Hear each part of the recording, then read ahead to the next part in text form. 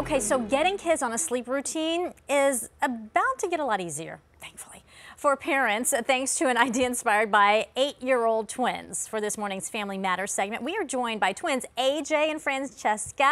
Hi!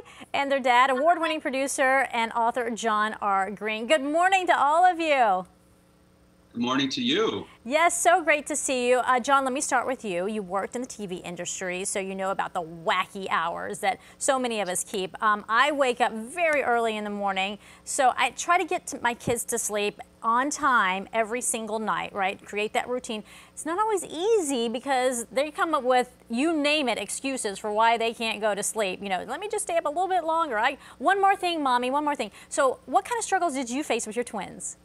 Oh, I can relate. I can absolutely relate to you, especially because I worked in morning television for years, and I know what that alarm feels like 4 or 5 in the morning and how important it is to get to bed and get the kids to bed at a certain hour. So Francesca and AJ had different sleep problems. When they were about 3 or 4 years old, AJ's problem was that he was afraid of nightmares. Oh, okay. So he didn't want to go to bed because he was convinced that the monsters were going to come and grab him at night. I've heard that.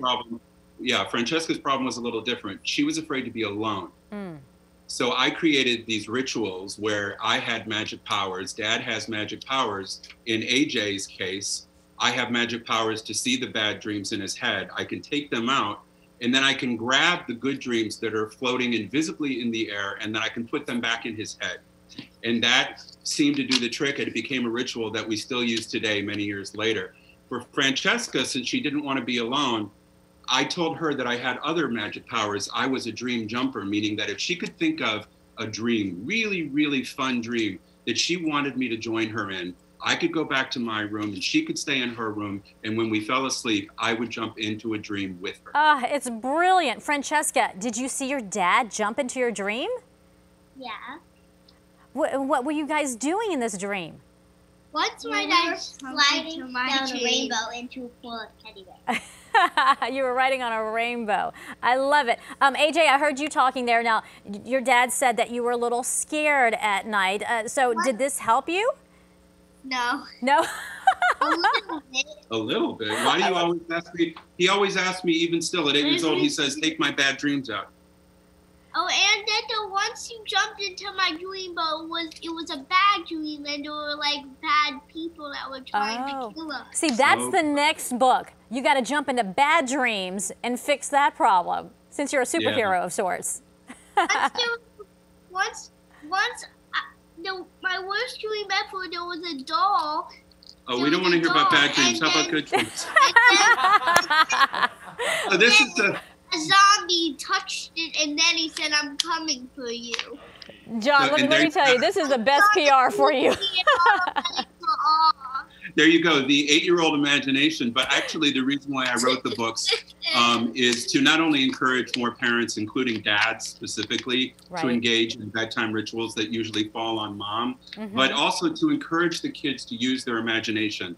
It kind of gives them power back at night, because they feel like they're doing something that they don't want to do, that somebody's forcing them to do. So if you encourage them to, use their imagination and their creativity, it helps teach them that valuable lesson of the power of positive thought. I think that's so fantastic. I have your books here. I'm going to be reading them to my children because, like I said, my little 5-year-old does say, I'm scared of the monsters and whatnot. And so a lot of times as parents, you try to be rational and say, no, there's no monsters and this, that, and the other. But in speaking to them on their level, like what you're saying is jumping into the dreams and being able to take out, the scary things in their dreams, it just puts it on a different way that they can calm down a little bit more, because the real world does seem a little scary. Absolutely. Yeah, you mentioned, I know you have a 5-year-old. Does he ask you to tell him stories at night? Oh yes, we tell stories, we sing songs, we do all of those things, but still when it's time to go to sleep, it's like, okay, last song. Then, it's like, Mommy, one more thing. What about, this, that, and the other? I want to bring in the team because a lot of them have children as well, and I'm sure they have some questions for you. Ben and Marisol? John Green, first time, long time. This man put me on network television, and he knew me when I had my children. Hola, jefe.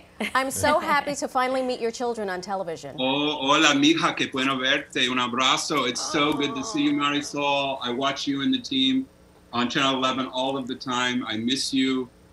Ben, we've met through your lovely wife. It's great to see you, and I know that you guys are parents, so hit me up with any questions. I do want to say this because our viewers should know this. I knew John before he had children. He was my boss when I had children, and there were mornings when I came into that studio at 3:30 with my children as a single mom, and you did everything in your power. To this day, Liam says, that was a really good control room because he would just sit on the AD's lap or sit on your lap. So that was the training. That was like the best training for you to become a parent. So congratulations. And you two are absolutely adorable. Francesca, I need the name of that lip gloss that you're wearing. It's like it's natural. Yeah, thank you for that. It's so good to see you, and I wish you all a very happy holidays. My Absolutely. Thank But you. one thing before we go, John, it's the routine, right? The routine is what's key to helping get them to sleep. Yeah, we all have been there before, parents who know all of the tricks of the trade. You were talking earlier about this one wants to get a drink, this Right. one forgot something, this one wants to change her pajamas. So it really is, in my opinion, about having that defined time when the ritual begins. How long does the ritual last? And then the good night. It's the separation between parent and child that's the most important. And as long as you can separate with the child feeling empowered to go to bed, feeling like they're in control of their dreams, then I think it's going to be a good night for everybody in the house. He's Yeah. right. He's 100% right. It's the routine, man. If you get them into that Yes. very strict routine, they know this is the time where I go to bed. Even for naps, we still do naps. You know this is the time we go to bed. I tell when my kids are scared of monsters, I just say that Daddy beats them up, and then I can't wait. They laugh. I know when they're old enough to realize that I can't beat up anybody. Exactly. So, for now, I'm cool, Yeah. but like in a year. I like that you're giving them an image of violence. I know, right? Yeah, I know. Let me tell you something. It's unavoidable. We're watching The Yeah. Mandalorian and Power Rangers. Right.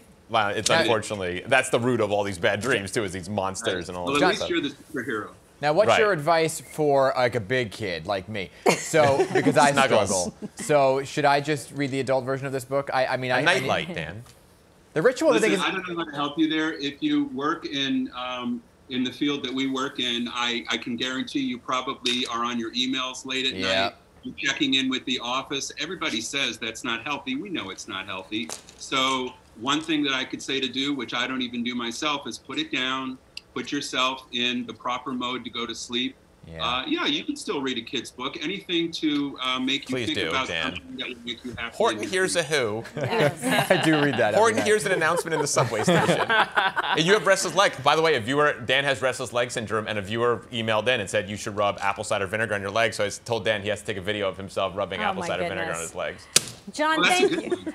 Thank That you would go so much. viral. That would go viral. 100%. We appreciate all your great advice. Love seeing your beautiful children. Bye. Bye. You're famous. You're in ciao. books now. Love it. So cute. I can see you every night when I read to my kids. Love the illustrations. Absolutely. Thank you all. He's fantastic. And I Oh think my gosh, his yes. advice is terrific because a lot of parents struggle with. I think my biggest thing is once they're in bed and you, like you said, that separation, you got to go to your room, and then it's like, okay, but no, you have to stay in your room. Yeah. It's like, Betty, you And might I be will too tell you, nice. there is light at the end of the tunnel because at some point they stop doing it. You know, Right. the boys are 11 and 14, right? Yeah. Yes. Oh my God, I forgot. Now they put me to bed.